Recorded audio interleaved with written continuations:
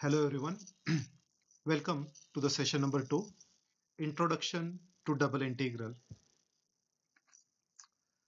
So as all you know, the meaning of definite integral a to b f of x dx represents, yes, it represents area under the curve. Okay, so it represents the area under the curve. Now why this integration represents area under the curve? You already learned this part, but just I'm giving the introduction again. We divide, so this is y equal to fx curve. Y equal to fx is a curve between the ordinate x equal to a and x equal to b, between these two lines and x-axis. If we divide this area into the rectangles, for example, if I take these rectangles here like this, so I will take this rectangle, there is one more somewhere here, it may be like this, again next.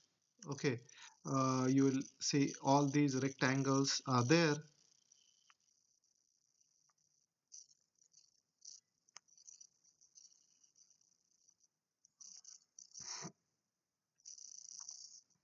And say the last one is here. Now when we divide this area into the number of rectangles, we know the area of rectangle. For the area of any rectangle, see, suppose the width is a dx is a width, the height is approximately equal to fx, because not necessary every time fx, because there is always an error. This portion is not covered because it is not part of the rectangle, so this is an error here. So these errors are there, so that are possible errors are there. So but we are going to get, when we sum up the area, we get the area in terms of a rectangle. So area of one rectangle, what is the area of this one rectangle? Area of one rectangle is length into breadth, so fx into dx. Fx into dx is the area of one rectangle. But when dx is infinitesimally small, so it is very small, dx tends to 0, means when we break these rectangles into very small rectangles, we will divide again number of rectangles here, we'll make small rectangles of very small thickness, then that summation is converted to the integral and we'll get integral fx dx, that is from a to b, and it will not be approximate area, now it is a complete area or the correct area under the curve. So area under the curve is given by integration a to b fx dx. This fx dx is actually the area of one rectangle, and that we are integrating, provided dx tends to 0, very small, it's very small. That way we say in definite integral, we say this gives us geometrically the area under the curve. Now if one definite integral represents the area under the curve, then what about the double integration? Okay, so what is the geometrical meaning of this double integral now? So double integral generally given like this: integral a to b c to d f of xy dx dy.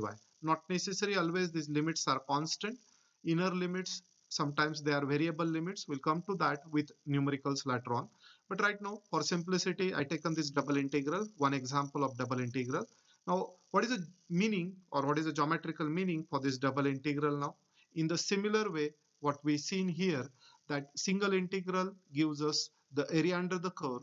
This double integral gives us volume under the surface z equal to f of xy. So we have to draw z equal to f of xy surface. The relation between three variable represents the surface, like a relation between two variable represents this curve y equal to fx. So if you have z equal to f of xy, suppose this is the top surface there. For this surface, volume under the surface z equal to f of xy over the region bounded by these curves, say x equal to c, x equal to d, y equal to a, y equal to b.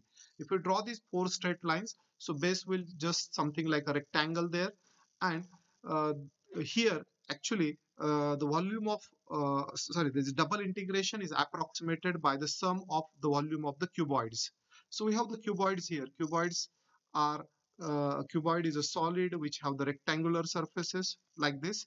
So if I want to draw one of the cuboid like this, so you will see this may be my one height, and another height I can draw like this, and I will join this. So this is my one of the cuboid. Okay, so when I draw one of the cuboid this way, okay, you will observe the width is a dx, and say length is a dy. So dx dy is again dx and dy tends to very very small. If we break it, so we can fill up this solid with the help with these cuboids, where dx and dy are tending to 0, and then double integral. So this is a dx dy is the area of a base, and this f of xy is a height of that cuboid. So area of a base into height is the volume of one cuboid. This is the volume of one of the cuboid under that surface. Okay, f of xy dx dy is the volume of one of the cuboid under that surface, and then if we double integrate over that entire base where dx and dy tends to 0, we get double integration as volume under the surface z equal to f of xy. So that is the geometrical meaning in short. So right now, in simple words, you remember the height of the solid is from z equal to 0 to z equal to f of xy, and this double integral gives you the area of the base. Area of a base into the height, where height is not a constant, height is varying with a function of xy, x and y are variable. Then we can find the volume under the surface by using the double integration. That is a geometrical meaning. That is a geometrical meaning for the double integral. But the meaning of double integral changes with the meaning of that f of xy. As I told, if f of xy represents the height of the solid, we get double integration as a volume. This double integral will represent the volume under the surface provided f of xy is a height. But if same f of xy is 1, if f of xy is 1, that means we get double integral dx dy only. That gives us the area only, area of the region. So area of the lamina, area of the region we can calculate provided we have that f of xy is 1. So double integral dx dy is the area. Next, same double integral can be considered as a mass of a lamina. Now, what is a lamina first? Lamina is a surface, lamina is a region which have a very negligible thickness, like the page of the notebook.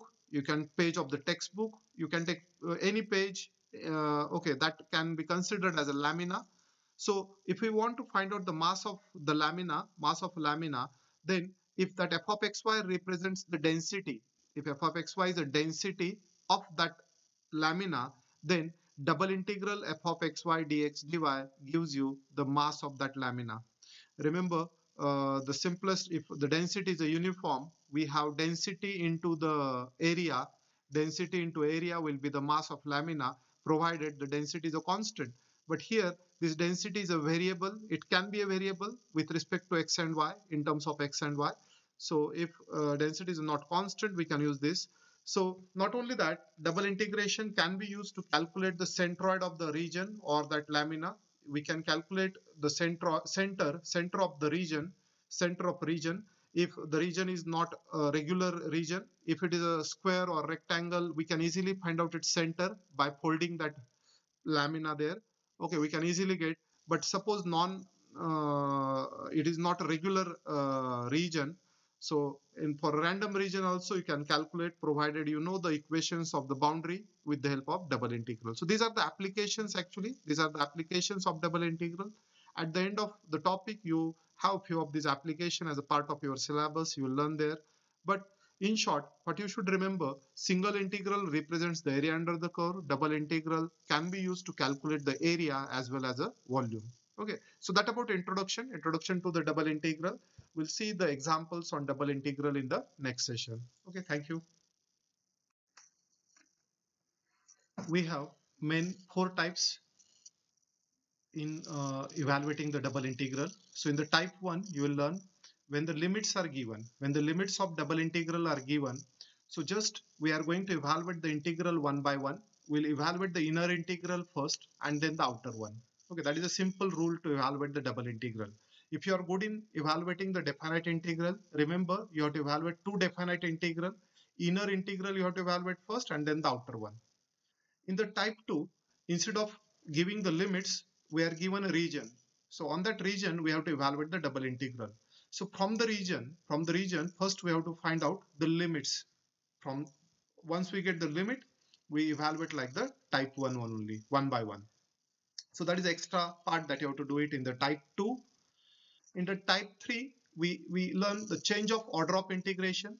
So many times the inner integral is difficult to evaluate. In such a case, we need the change of order of integration, and the integration becomes a simple, we can evaluate it. So that is a use of the change of order of integration. And the last type, the type number 4, we evaluate the double integral in polar coordinates.